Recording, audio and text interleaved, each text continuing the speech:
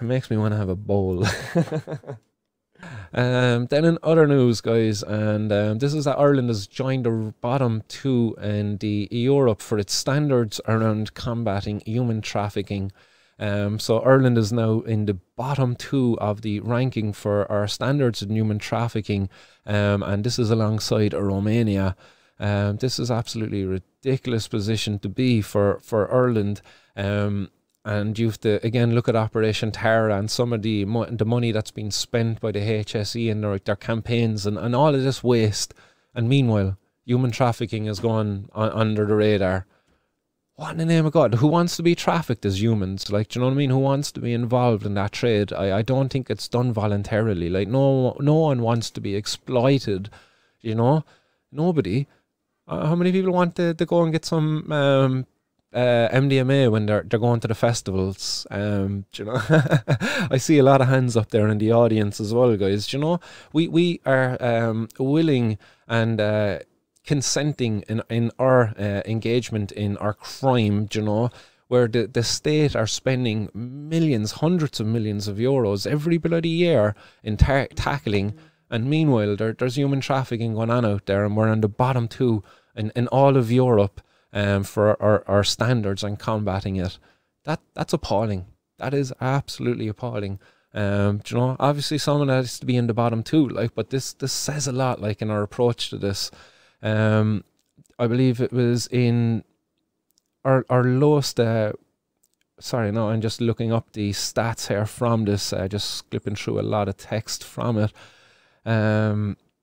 But this was an annual trafficking in person report that it's regarded as the most comprehensive appraisal of global efforts to combat human trafficking, and it ranks Ireland as one of the 2 weakest European states alongside Romania, and it ranks Ireland as a tier 2 watch list state, the 3rd lowest of 4 rankings. As such, states do not meet minimum standards, and their estimated number of victims of severe forms of trafficking, severe forms of trafficking, and they're quite specific in that, like, stating that is very significant, or is significantly increasing, and the country is not taking proportional concrete actions. And again, what was reported in the media there not too long ago is as a big thing. Cannabis, they were, cannabis, and then Brian Feehan coming out here and talking about a health-led approach. Where's the health-led approach for the people who were enslaved in the production of cannabis across Ireland and the UK, Frank? You know what I mean? Sorry, bud, but like it's just absent, isn't it? Like, and there's no real avenue of protection there for them, unfortunately, because if they go to use the cops, like, quite often or not, you're just like, no, you were growing cannabis, man. Well, we're going to do you for that instead, like, you know. And when you catch them for it then as well, that's how you treat them too. That's horrible, like.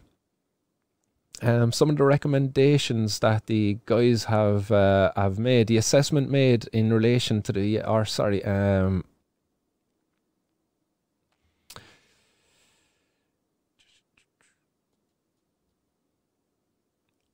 among its 17 detailed recommendations are that the Gardaí and the courts vigorously investigate and prosecute suspects and convict traffickers, improve victim identification, and I think that's a primary one here for Ireland, and referral systems, and properly enforce amended rules for the working scheme for non-EEA fisheries, sea fisheries. So I don't know what the story is there with the sea fisheries. I'd say maybe there's a lot of stuff going on there in the background, exploiting people from overseas. But some of the more common nations found where people are trafficked from are Africa, Asia, Eastern Europe, and South America also. You look at it, like we just put 321 guards on full-time duty for drugs. How many did we apply for? How many did we apply for human trafficking? Joe? 0? You know, a big fat 0, I would say. You know, I would say it's close, as close to 0 anyway. It's much closer to 0 than it is to 321 anyway, I'd say. That's for sure. While there has been some positive efforts, including an appointment of the Commissioner a commission as rapporteur, and in recent weeks, the first trafficking conviction since 2013. The first trafficking conviction since 2013. The reality today is that Ireland continues to fall below minimum standards compared to other developed nations. And that's a statement from the Department of Justice, who said that they were disappointed that Ireland remained on the Tier 2 watch list despite significant advancements over the past 12 months in a measure to combat human trafficking and support victims. That's because Ireland has actually been twice now in a row at this ranking. It's not the first year that we've been at this ranking. It's our second year in a row being at such a low ranking for our approach to human trafficking. And again, you look at Operation Terra, 321 guards on full-time duty in order to that. Like, where was ever the announcement of like fucking 300 guards being appointed to go out there and try to find victims of human trafficking?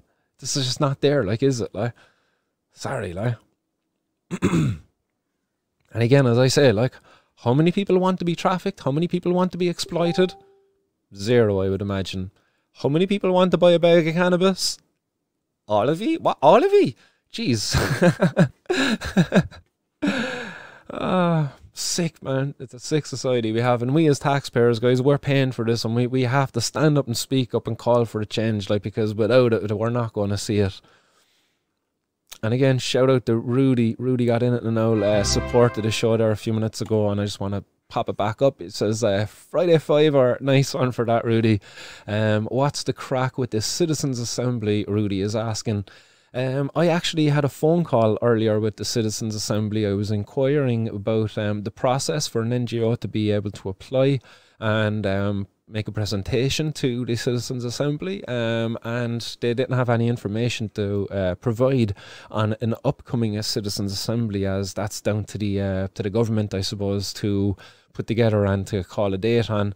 So they weren't able to give information there, but as soon as I have an update on the Citizens Assembly and a date has been announced, I'll certainly be making an announcement on the 420 News and on across all of the social media platforms as well.